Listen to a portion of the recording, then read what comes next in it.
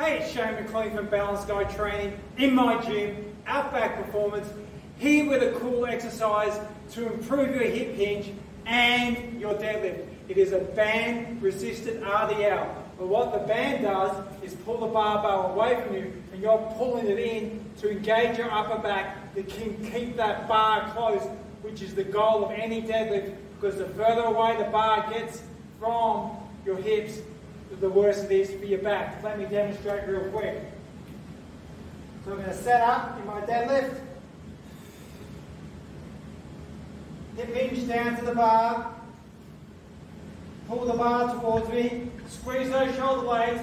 Deadlift that weight up. And then I'm going to perform an RDL. Keeping that shoulders down, chest up, and bar close to the body. Now give that a shot today and let me know what you think. Make it a great day.